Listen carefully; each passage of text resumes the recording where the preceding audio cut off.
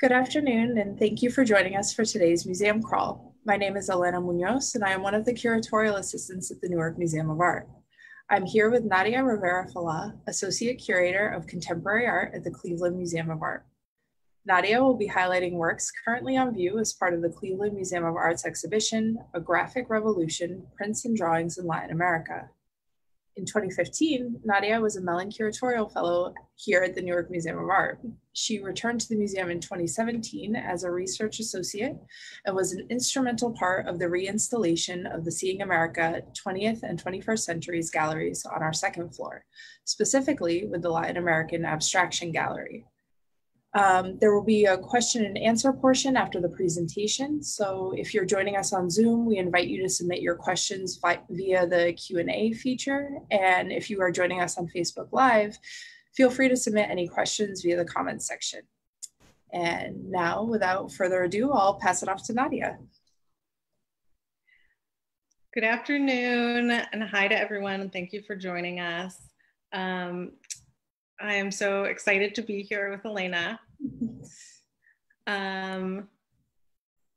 Yeah, I just want to share a few works from a show that is currently up at the Cleveland Museum of Art called A Graphic Revolution, Prints and Drawings in Latin America.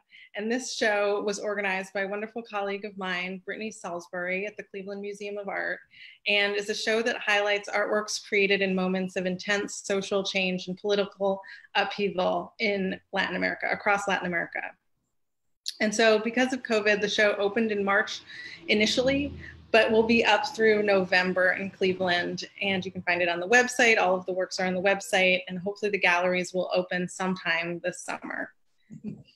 And so I'll start with the first image.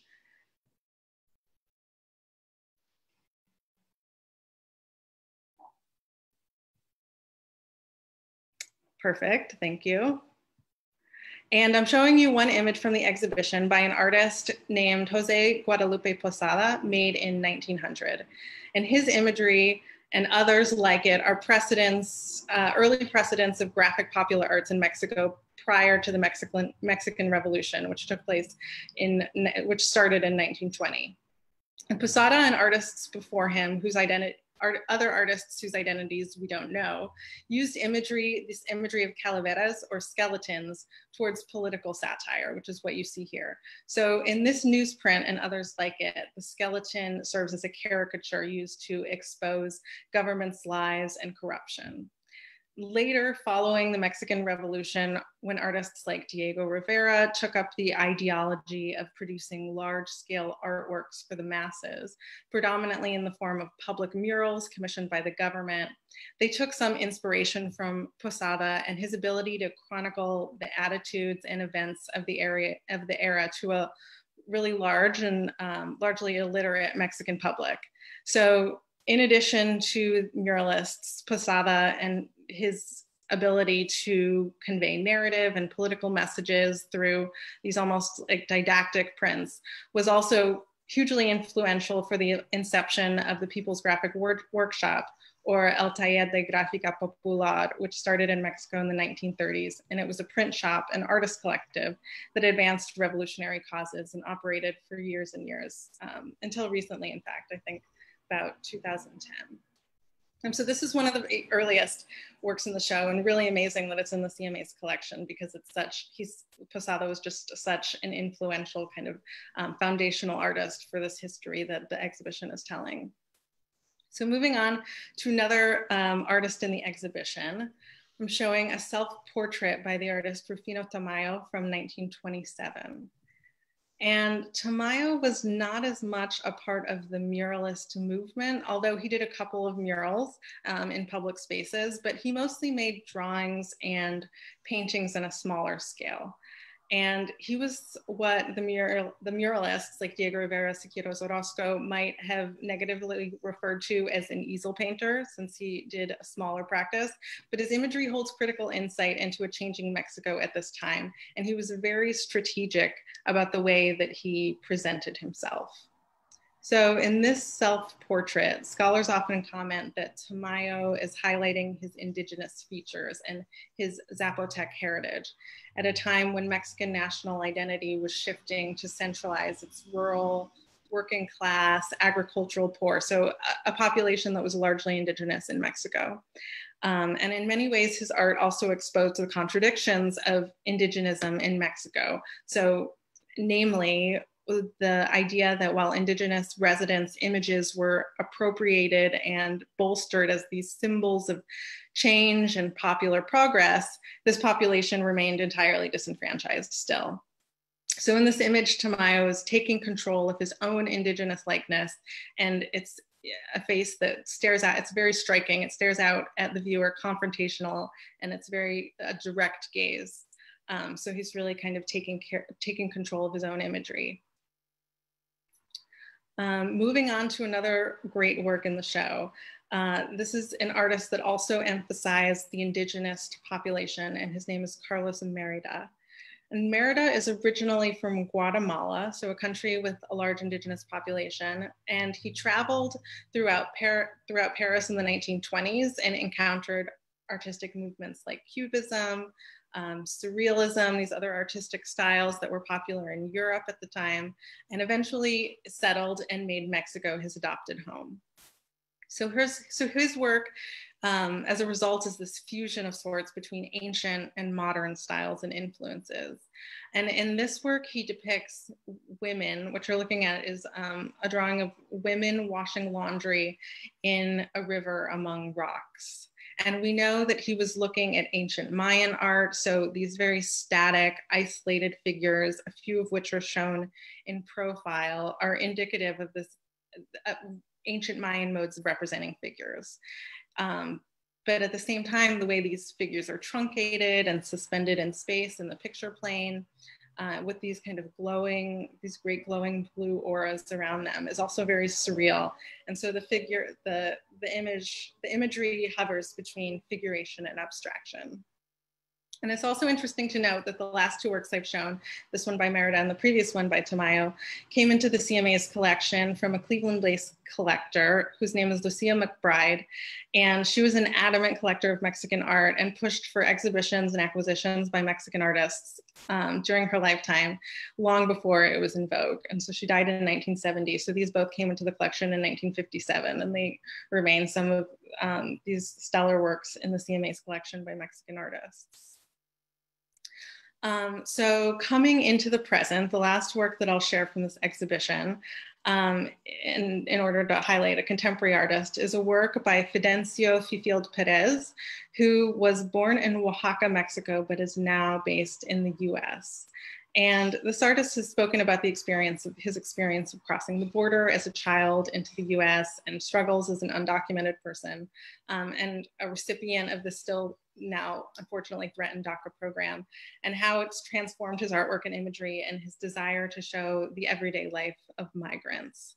And this image has a nice connection, I think, to the Merida that I showed, in that there's two figures, again, wading in the water, at the bottom of their legs truncated, and they're isolated against this blank background.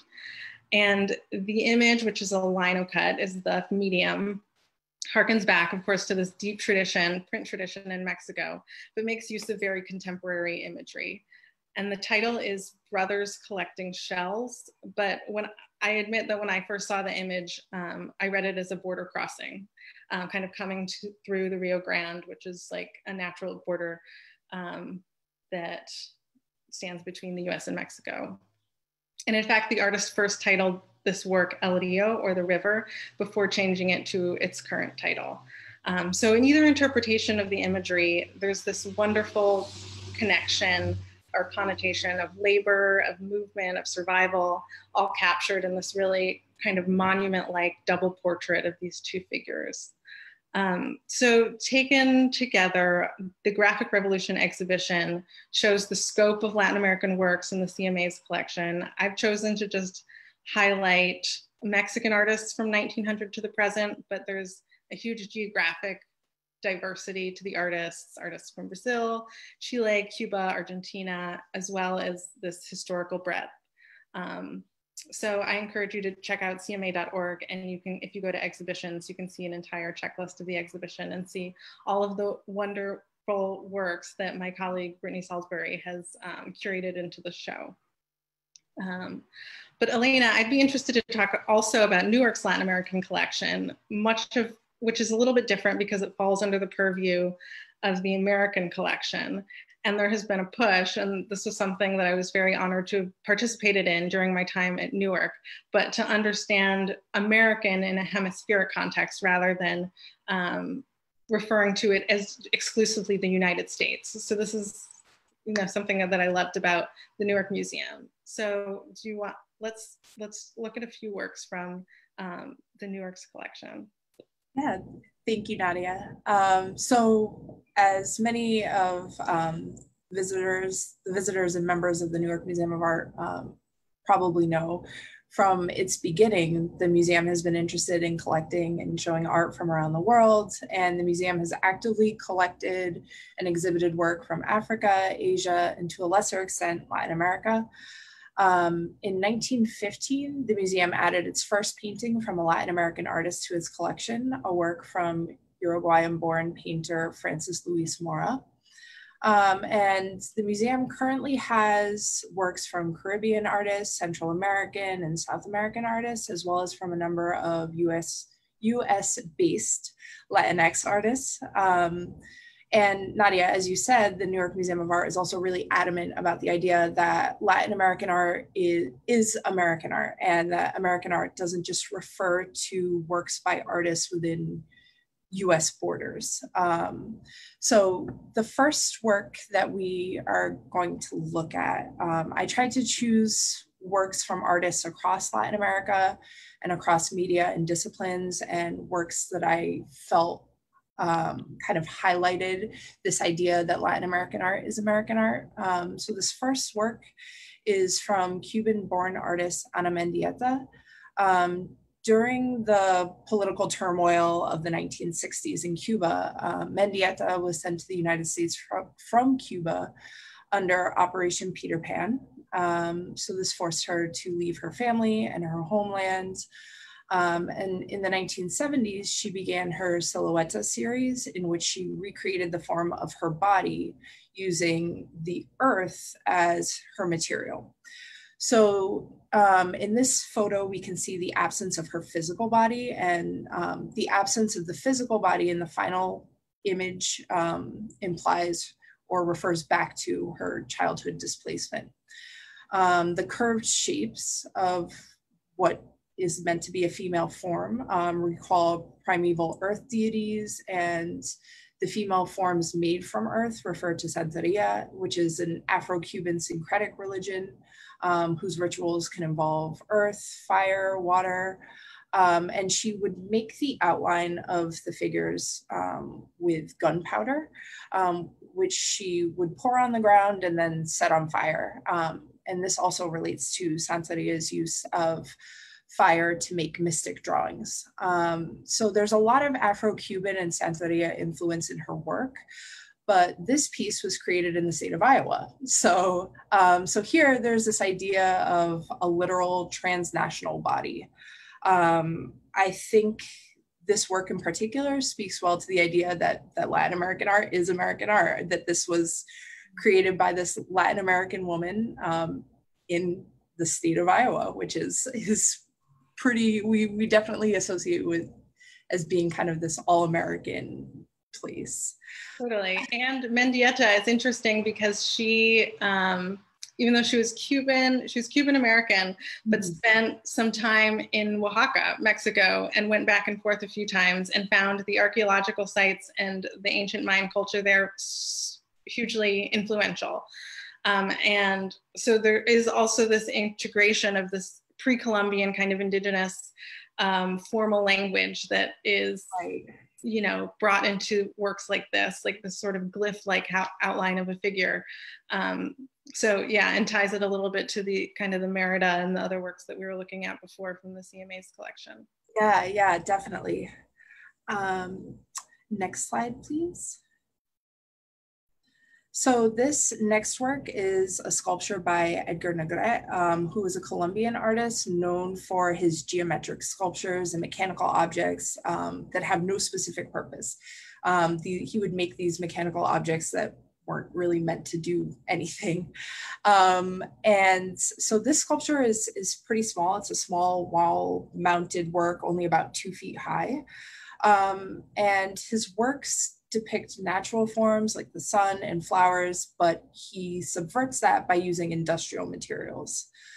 And Negrete lived temporarily, in New York City in the late 1940s, where he met US artist, sculptor Louise Nevelson and hard edge painter Ellsworth Kelly. And for anybody who might be familiar with Nevelson or Kelly's work, you may be able to see how they and Negrete may have influenced each other, or the exchange of ideas that may have happened during his time in New York.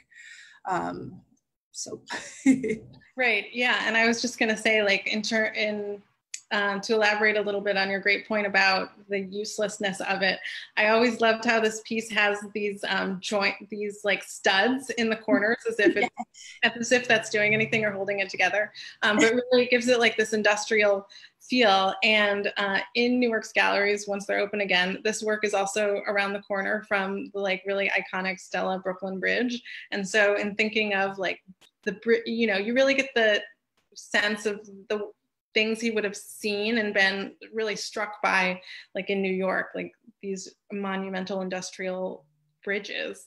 And so how he adopted some of that industrial language into these sculptures. Right, yeah, and I think, yeah, to your point, being able to kind of see that visual language, or to kind of connect that thread to the Negrete sculpture and the Stella piece is just, I think, really important for visitors to understand that there's not really this clear divide between Latin American art and American art. Yeah.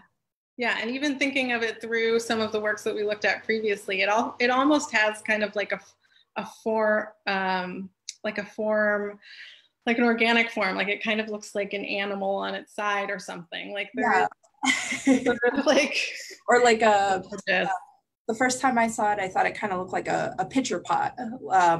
Okay. Pitcher pot plants that. Yeah, yeah. It could be many things. Can I have the next slide, please? So the final painting that I wanted to show and talk about is Formas Entrelazadas en Fondo Rojo, or Interlocking Shapes in Red Background. It's one of the Newark Museum of Art's most recent Latin American acquisitions by Uruguayan artist Joaquin Torres Garcia. So even though he is considered the father of Latin American constructivism, he spent over 40 years of his life in both the United States and Europe. And both the palette and the imagery of this work reflects Torres Garcia's study of pre-Columbian art and culture and American Indian, Amerindian, referring to the indigenous people of South America, as well as his dedication to modern abstraction. So I know this can tie in with some of the works that Nadiah had shown before from the CMA collection. And Torres Garcia was really interested in studying the ancient art of South America and in creating a South American visual language. But while he was in New York, he exhibited with Stuart Davis, and he became friends with Joseph Stella, Marcel Duchamp, and John Graham. And Torres Garcia had a direct influence on Adolf Gottlieb and the previously mentioned Louise Nevelson. So like Mendieta and Negrete, Torres Garcia was another kind of Pan-American figure who participated in this exchange of ideas and really influenced kind of the visual language of some US-based artists.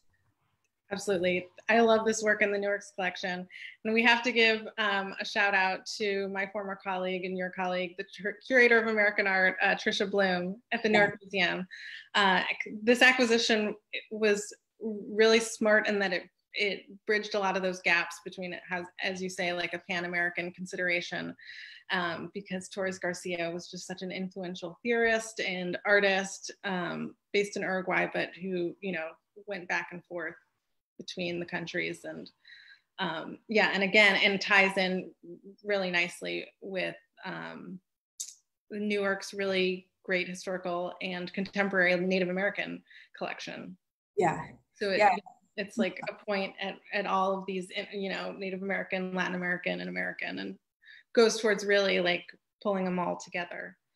Right. And the Newark Museum also has a really rich art of the Americas collection as well. So a lot of, I guess we would consider them decorative art but pottery and jewelry from Mexico, Central America. So this also ties in well with that as well. So, but that is the final slide that I have. And Nadiah, if you have anything else, or I can open it up to questions if. Yeah, let's do it. Oh, okay. So the first question, which I probably should have anticipated, is do you think Mendieta really committed suicide? So for any viewers that may be watching and might not be familiar with Mendieta's history and death, she died under mysterious circumstances in 1985, I believe. She was married to the artist Carl Andre. There has been some debate on whether she committed suicide or whether Andre pushed her. That the doorman of their building, she was on the 34th floor, heard a commotion, heard some fighting, heard screaming, and then they found her body. So I don't know. There's actually a really great book for anyone interested called Naked by the Window, which like lays out really well the case and like the art world in the 1980s and kind of like the context of all of it. Yeah, I don't know. What I do know is that it's unfortunate that she was taken so quickly, because her oeuvre as a result, you know, ends in 1984-85, when she might have had just a very full and transformative career otherwise. So it's unfortunate that we only had a couple decades of Mendieta's work. Right. Yeah. We have another question from Anne, who asks, when do you think your museums will be open to the public? So I know for the Newark Museum of Art, I know we're looking at the fall. And Nadiah, I think you said that your museum is currently open, but some galleries are closed to the public. Exactly. So the CMA opened June 30th to the public. And there are still some galleries where they're too tight to do proper social distancing. So they're waiting to open those galleries just kind of based on, you know, the climate and safety things going forward. But technically the museum is currently open. Okay. And free to the public. You just have to, like get a ticket. Even though they're free, you have to get a ticket, and you do it online or by phone. Even better. And now we have a question from Catherine. The connection between Latin American and North American art is having a moment this summer, like the CMA's exhibition and the Whitney's Vida Americana, Mexican Muralists Remake American Art, 1925 to 1945. How much do you feel that contemporary American politics, Trumpism, has influenced the need to emphasize the connection of these artistic traditions? I think I feel as if it has created the urgency around it, because there's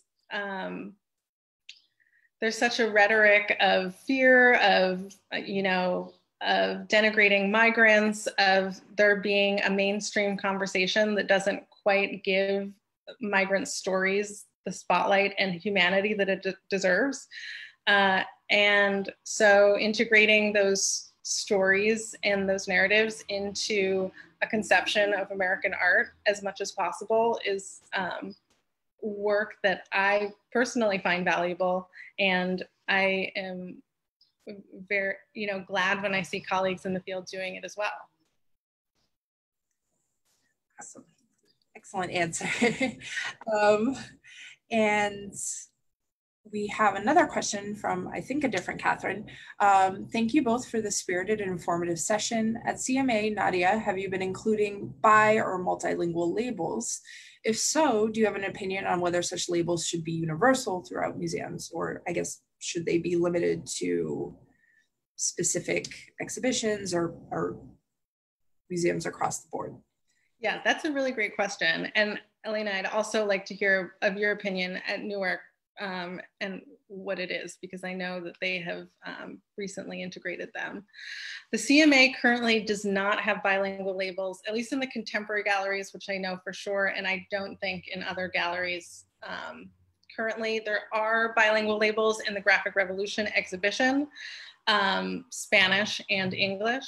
I think that you can't lose by doing it. I think it's always a good idea. The result is just a more inclusive experience. That's it.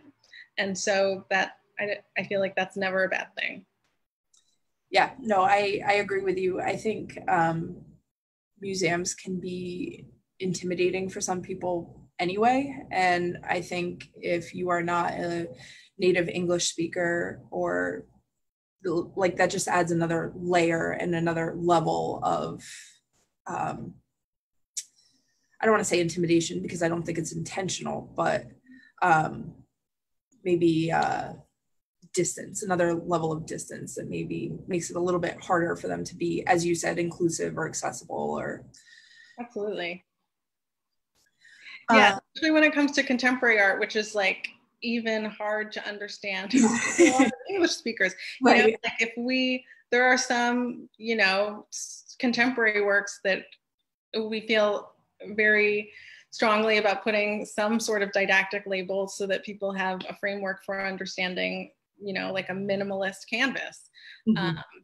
So why wouldn't we offer that same access and context to someone who doesn't speak English? I mean, Spanish is like a good start, but the more labels, the better.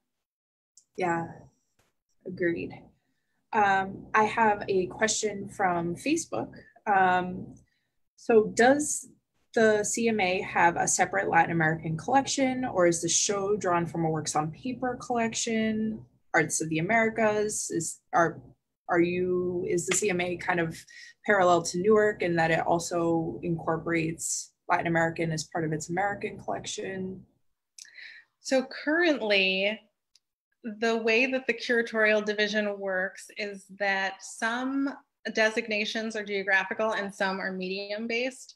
So for the Graphic Revolution show, which was organized by the Prints and Drawings department, that department collects globally. So this is from their holdings of Latin American works, and there has been more acquisitions of Latin American works in recent years, and so this exhibition is really showcasing that their holdings have grown and that they are quite substantial.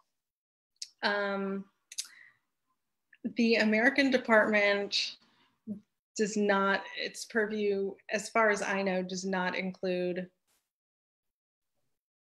I'd have to double check, but Latin American is certainly not a focus of the American division, but there is a contemporary department, which I'm part of, and that purview is global, and we have some works in the collection by Latin American works. So some artists from Mexico. Actually, we just acquired a work by the Mexican artist Teresa Margolles, which joins some works in the collection by Mexican artist Gabriel Orozco, Damien Ortega. There's, Argentine artists, Guillermo Cuitca is in the collection. So it kind of works through, you know, it depends on the department. It depends on the department, but there are some Latin American works, you know, woven into. We used to have a textile department, and so there's several Latin American textiles in the collection, which are now under the purview of contemporary. So it's kind of cross-departmental. Yeah. Okay. Yeah, exactly. Very cool. We have a question from Elsa, who asks, Cleveland has a large Puerto Rican community. Does your museum have famous Puerto Rican artists on display? And do local Puerto Rican artists submit works to your museum? We do not, unfortunately, have Puerto Rican artists on display, but that is something that I hope to change. And it's a great question, because Cleveland does have a large Puerto Rican population. And I think that should be reflected in our galleries and in our collection. The Cleveland Museum of Art also has a contemporary art space that they program in for part of the year on the other side of Cleveland, called the Transformer Station. And so there have been shows, you know, I started at the CMA in November, so I don't have a huge depth of knowledge as to like all of the shows that have been there, but certainly that space is a little more engaged with the local artists community, and there's more opportunities for local artists to show there. So yeah, that's an excellent question, and absolutely, I hope that will be something that I get the opportunity to do in Cleveland. And this question is, I guess, more of a general question, but how old is the CMA? I should know that. I think that it opened in 1917. Okay. Because shortly after it opened, and I discovered this recently, there was the last pandemic that happened in like 1918, and they had to close for a few weeks because of that. And I know that was shortly after the opening. So I think 1916, 17, around there. Okay. But it has been hugely expanded since then in terms of its building. So there's still kind of like an old building, and then there's an expansion around it. Like a larger campus and... No, like just an enclosed building. It's okay. It was like literally extended as a single building. So the interior spaces of it are much larger than they were for that 1916 original building. We have a question from Judy, who asks, how many objects are displayed in the Graphic Revolution exhibition? Oh, that's a great question. It's about 2 small galleries. I don't have the exact number. I would guess maybe 30, about 30 works. And you can double check on the website, because all of the works, if you go to exhibitions and you go to the checklist, all of the works are on the website. Good to know. And so this next question is from Francis. And what do you both think of the Newark Museum of Art's recent name change? So Nadiah, I'm going to defer to you on this question, because I just started in November. So I feel like I'm too new to have an opinion, and the name changed before I started. So yeah, I was there for on and off for about 4 or 5 years, and I still feel like I'm too new to really have an opinion on it. I'm biased because I only, worked on the arts end of it, so I felt like it was an appropriate push towards what an experience that you would expect to get if you go into an art museum, with its galleries. So I like it. I think it was a good move. I think it's it's certainly more of an art-focused institution right now, and I think that that is well reflected.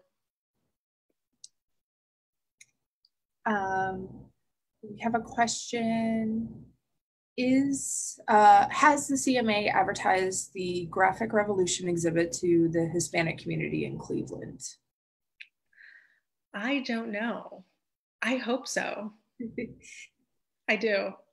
I would imagine that that would have been, actually, yes, they have, because so what happened is that the show opened in March and there was anticipated to be, an entire calendar of programming events. And one, I believe, involved a program with a local artist. And it unfortunately didn't take place because of COVID. But I think that there was some outreach there and some hope and maybe still plans to do something. So yes, to some extent. And I guess kind of jumping off that question, I know you are a fairly recent transplant to Cleveland, but do you know, I guess, what the CMA's outreach is like with the Hispanic community in Cleveland or the Latinx community?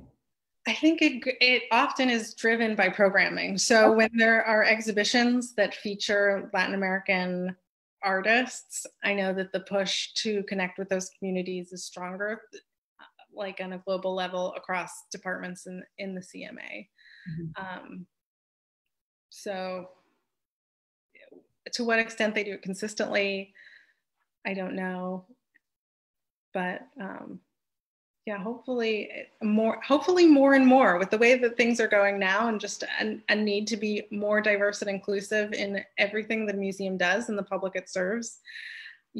I hope more and more, and that it's not just driven by Latin American programming. Right. Okay. Thank you. That was just a question I had. Yeah, that's a good question. So this question, I guess, is for me. Is the Newark Museum of Art looking to expand its collection of contemporary Latinx artists, including those in the Newark area?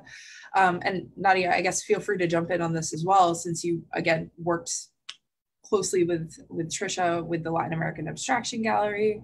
I do know that the museum recently acquired, in the last couple years, 2 works by Joel Lopez, who is a Puerto Rican artist based in Patterson, and he has a studio in Newark.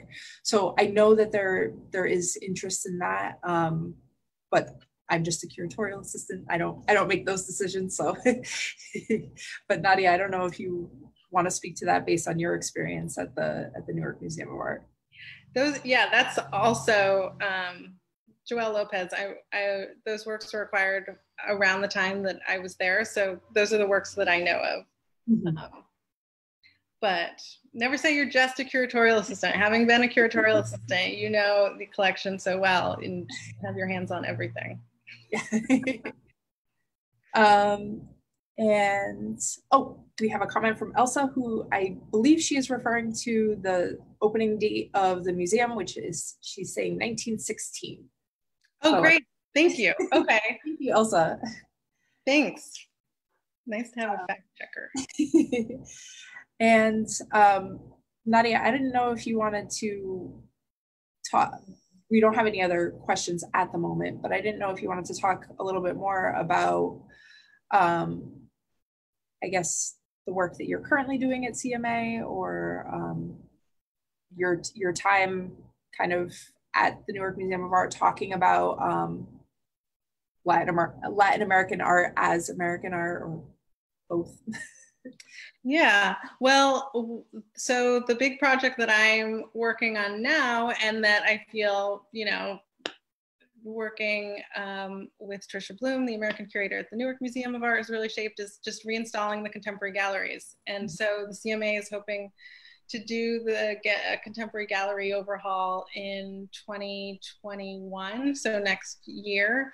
And absolutely just wanting to make it as inclusive as possible, and making sure that we get a diversity of stories out that speak to a broad audience. So, and taking into account just the audiences in Cleveland, so Latin American audiences, Latinx, African American, just indigenous, you know, whatever, however we can to get people in.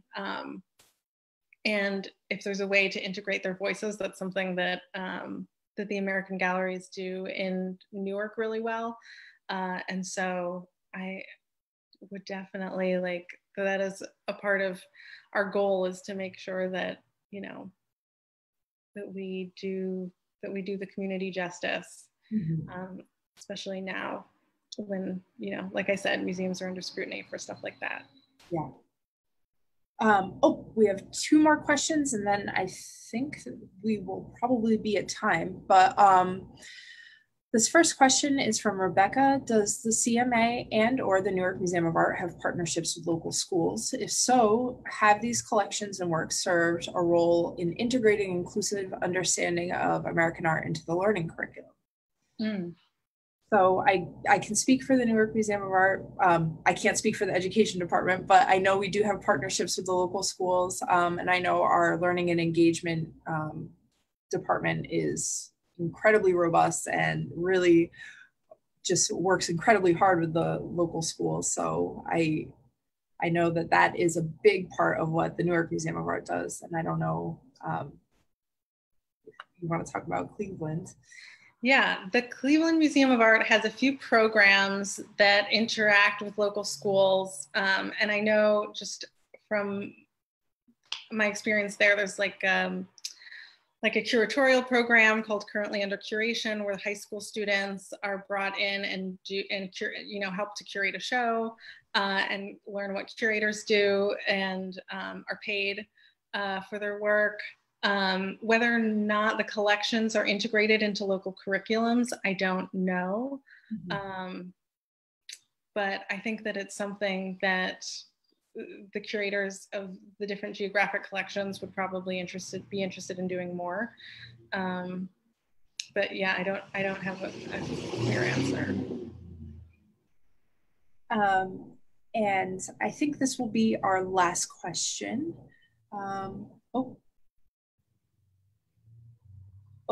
Okay, so Catherine says, I have been attending lots of these kind of events and I am so thankful for them. They are such strong evidence of why art matters and why museums matter, in times of crisis. Thank you so much. I'm sort of afraid that as the crisis ends, these events will be less available. Do you all intend to continue after reopening? Yes. I mean, I can't speak for Newark, but definitely in Cleveland, there's, even though our museum is open, gatherings of a certain programs can't really host gatherings of people over a certain number. So while our programming output on a digital platform will not be at the same level that it was when the museum was totally shut, it will continue to be produced. And I know for the Newark Museum of Art, there is the intention to continue these types of virtual programming or these types of events through the end of the year, at least. So I'm glad that people are enjoying it. I'm glad to hear positive comment. Yeah, thank you. And this last comment is, I guess, a follow-up to Rebecca's earlier question that the Newark Museum of Art has a marvelous summer camp program. Yes, it's happening virtually. So thank you for that reminder. And yeah, I believe that is all the questions we have. So perfect. Thank you so much, Nadiah. Thank you for having me. It was so fun to talk about some Latin American works and to, see some old favorites from Newark and to talk with you, Elena. And thank you for all the really great questions. Thank you. So thank you all so much for joining us today, and thank you all for your wonderful and insightful questions. Please join us for our upcoming programs on Saturday, July 11th. The latest installment of Norman Bloom Bit by Bit will be available on our Facebook, Instagram, and YouTube pages. On Sunday, July 12th, we will be having our community day titled Say It Loud from noon to 5 p.m., commemorating the 1967 Newark Uprising. And thank you again, Nadiah. So thank you. bye.